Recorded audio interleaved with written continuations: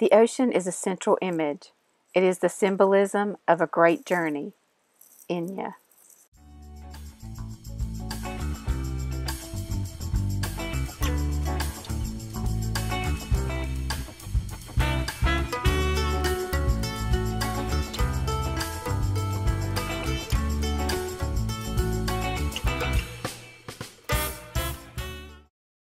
We arrived into Georgetown area of the Exumas in the early afternoon after an uneventful trip down the Exuma Sound.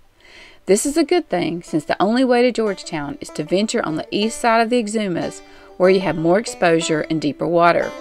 Uneventful is a good thing.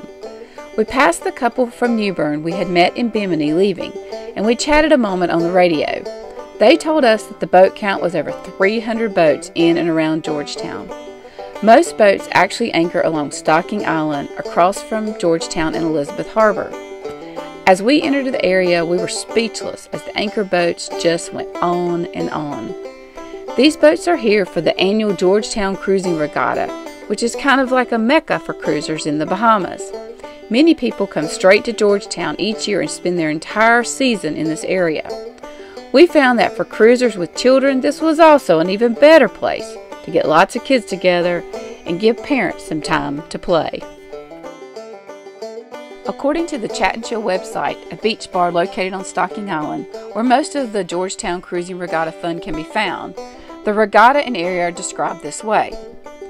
Since 1980, cruising yachtsmen and their families from around the world have been gathering in Georgetown, Exuma, for a multi-day event called the Georgetown Cruising Regatta, which takes place every year in late February, early March. Initially beginning as a sequence of boat races, the event has evolved into a succession of fun parties, games, contests, and boat races. At the epicenter of the eclectic gathering is Kenneth Bowie, better known as KB, the Bohemian-born proprietor of the Chat and Chill and owner of the 9 acres of the Unreal Beach on which many of the regatta activities take place. He said, "I figured out what the people wanted and what they needed." He separated the wants from the needs and started with the needs. From there, the business has gone straight up. Without KB, there'd be no Georgetown. The Georgetown Cruising Regatta includes 10 days of activities for visiting cruisers and Exumians on Stocking Island, Elizabeth Harbor, and Georgetown. You can enjoy 2 days of sailing as well as spectacular onshore activities such as conch shell blowing contest, a variety show, softball competition, and lots more family fun-filled activities. This is according to the Caribbean First website. Topping off each weekend for many was an outdoor, non-denominational Sunday service on Volleyball Beach. Attending beach church, adults sat under the shade on wooden benches while kids were perched high in the trees. We never made it to beach church due to the weather on Sundays and the long dinghy ride based on where we had chosen to anchor, but our anchorage location would prove to be a good choice. As we arrived into the Red Shanks anchorage, we spotted our friends on Barefoot, whom we had met in Rock Sound, and they gave us some advice about the area, the regatta, and Channel 68. Channel 68 is a well-organized cruisers net, where each morning local businesses make announcements, the latest weather information is provided, and cruisers can ask each other for help with just about any problem and make trades.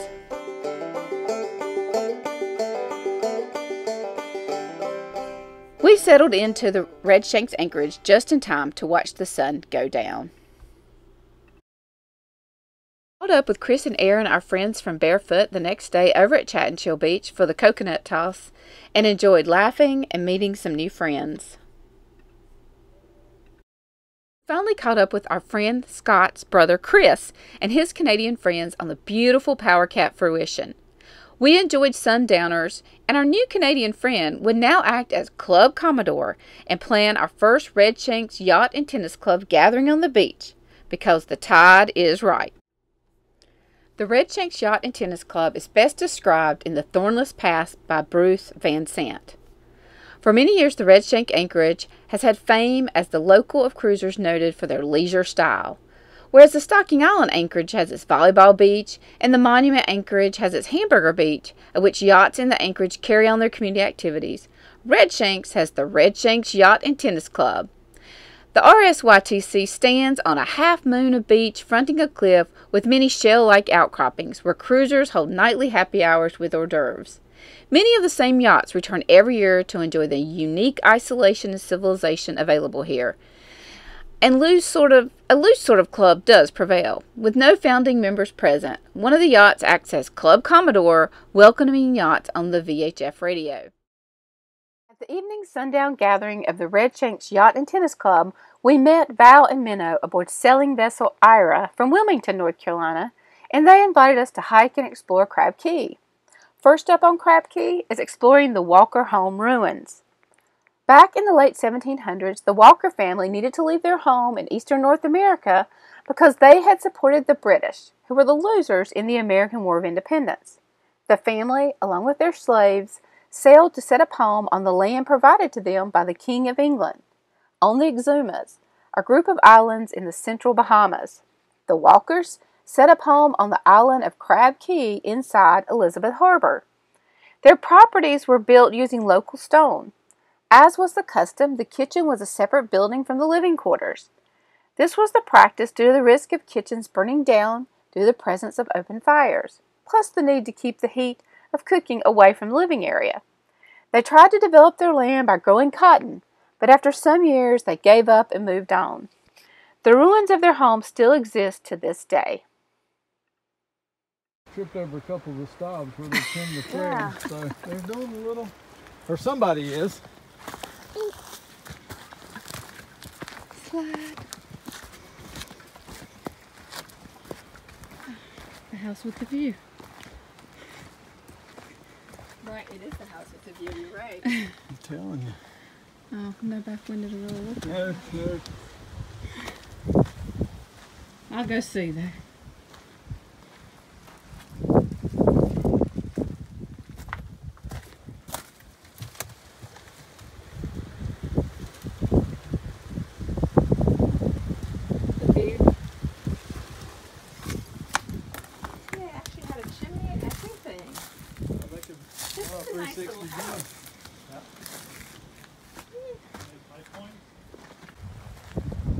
Oh, beautiful view from up here. Mm-hmm.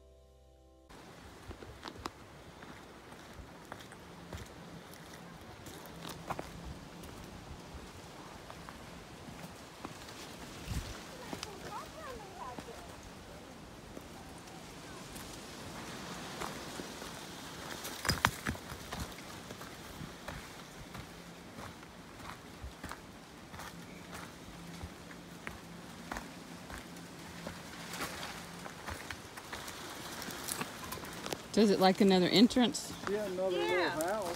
Oh. Yeah, Picture of it.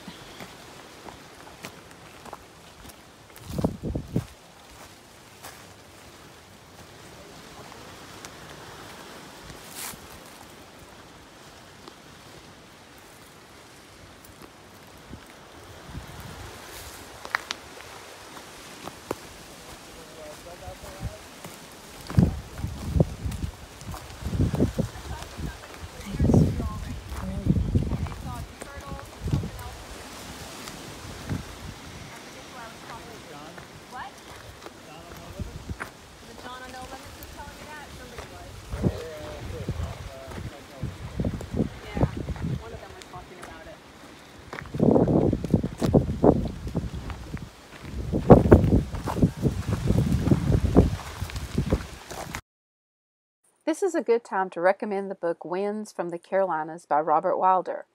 This fiction novel follows the Cameron family as they move to the Exumas from the Carolinas after the British lose the American Revolution. Many around Georgetown believe this novel is based on the Walker family and their ruins left on Crab Key. I enjoyed learning so much about the history of the Bahamas through this novel. The first sign we were getting near what is left of the resort and the start to develop Crab Key is the canal, a place we would snorkel in several times while in Georgetown, just to swim with the turtles, who find this a place to eat and hide among the rock walls created when this canal was dredged. Was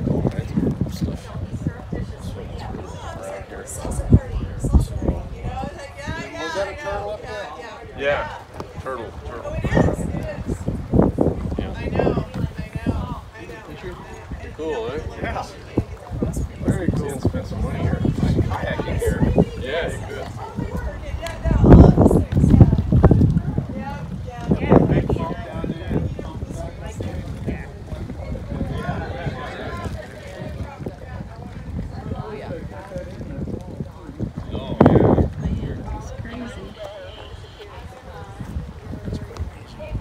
It is in the mouth.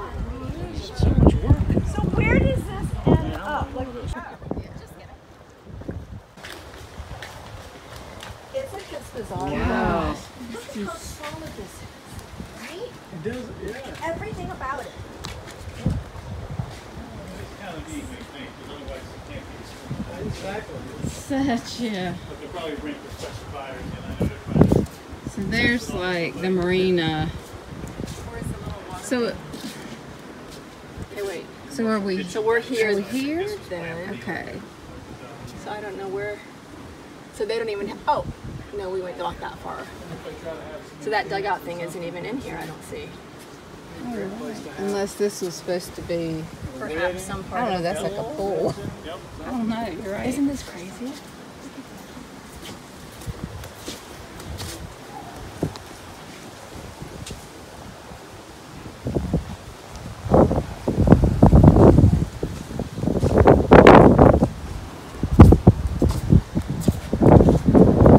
After the end of World War II, the story goes that a group of very wealthy individuals decided that they wanted to invest their funds in land. Not just any land, but in tropical islands. So they chose a trusted member of the group, and he spent some years traveling the globe and buying tropical hotspots. After their targets were met, the purchaser was rewarded by the group by allowing him to choose 2 islands as a reward for his diligence. He chose Crab Key and Elizabeth Key, both islands in Elizabeth Harbor in the Exumas. Fast forward 40 years, and the tourism industry is booming. Wealthy investors led by Michael Jordan descend on Exuma with a view to buy and develop Crab Key. Word reaches the press that the asking price is $10 million. The investors decide to walk away, but the government heard the rumors and informed the island's owner that according to their records, he had not paid the property tax, which had accumulated, a figure reaching millions of dollars. The Crab Key owners were therefore forced to put the property on the market. Eventually, the island sold to the Murphy family, one of, if not the largest pig farming enterprises in the United States.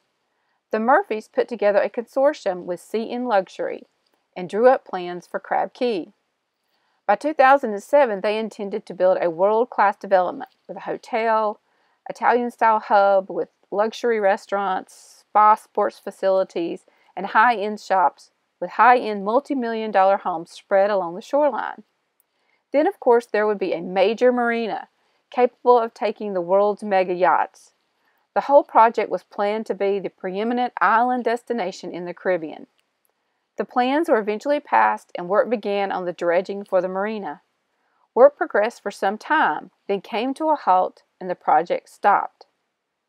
And all that remains is a beautiful bridge, built in the Italian style, which joins Crab Key to the mainland of Great Exuma, known locally as the Bridge to Nowhere.